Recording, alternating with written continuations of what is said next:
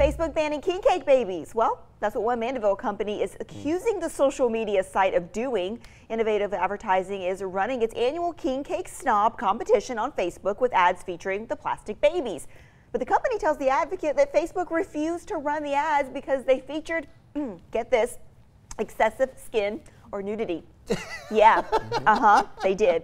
The company says it's fighting Facebook's decision, as is evident in their latest Facebook post. Now, I just went around to the newsroom looking for a plastic baby, thinking there has got to be one sitting on a desk, and I was just going to hold it up right here on TV and dare the FCC to come after us on something like that. Facebook is all around a terrible company, and whenever they do stuff like this, it just doesn't surprise me. Do you think maybe there's actually not human eyes that are making these decisions? No, there are, yeah. Because there's been this big, Facebook has faced this massive backlash over these arbitrary censors for a long time now. Thank you, Ryan, our investigative desk-running guy. The baby. Yeah. Look at that. Did you put pants on it?